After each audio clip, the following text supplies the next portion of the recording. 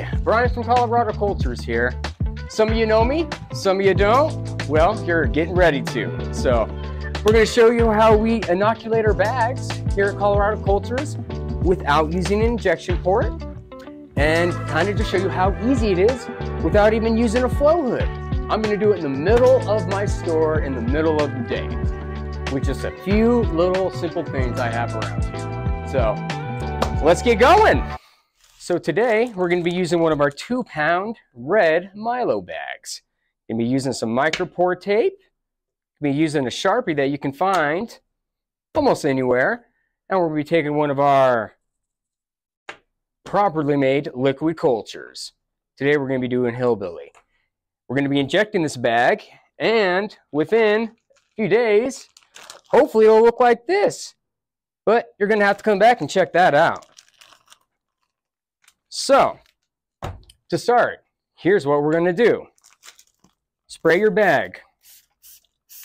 This is isopropyl alcohol, 99.9%. It's not 70. Take my marker.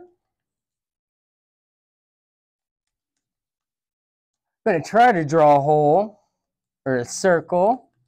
Let's give it. In the meantime, I'm going to take my sterile needle. As we can see, it is sterile, so there is no need to heat it up after taking it out of this package, okay?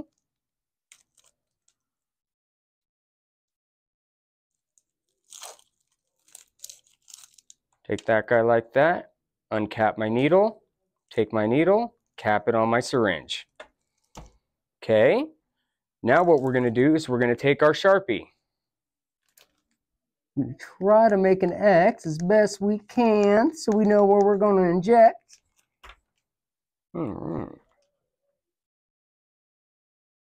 Take our syringe, shake it up a little bit.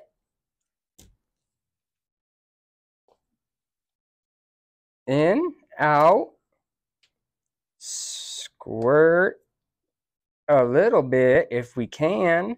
There we go. Getting half that syringe in that bad boy. Okay, we're going to pull that guy out. Basically going to put it back in our cap.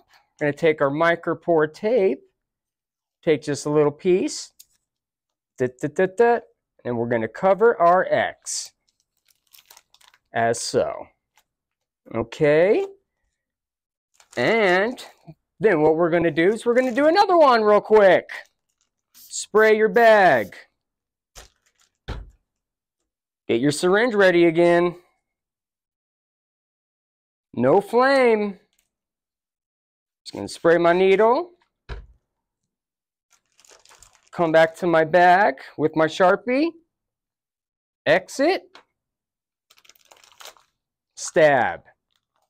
Insert. Bada boom. Take my tape. Put it on the hole. There, my friends. We just did two 2-pound Milo bags with one 12-milliliter syringe in the middle of my store. So why don't you come back next week and see how they turn out. You'll see the exact same ones. And just so you know, we're going to put a little X on them. Stay tuned.